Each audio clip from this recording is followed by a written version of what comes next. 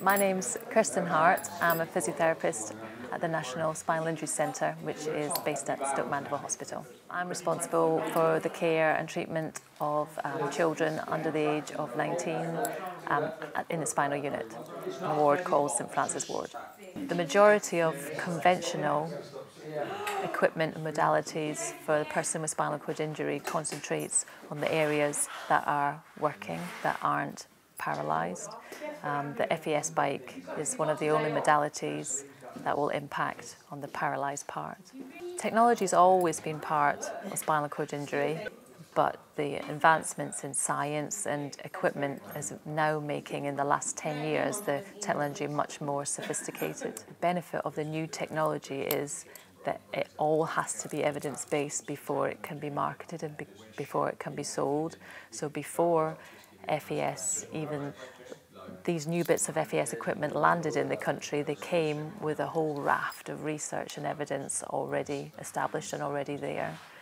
Most of the parents that come my way of children that I'm treating already know about F.E.S because it's out there on the internet, in literature. If you read about spinal cord injury, you can't help but come across functional electrical stimulation. So most of the time, they're coming to me.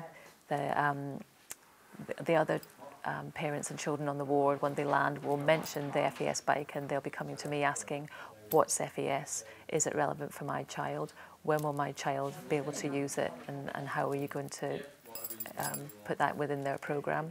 Even some of the parents that are coming with toddlers and babies will be asking how they're going to get F.E.S into their programme.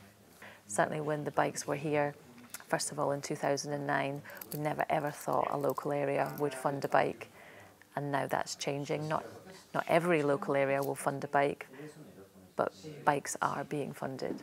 Nothing takes away from encouraging somebody to go out and live a life and get on with going back to work and getting back with their family and going back to school.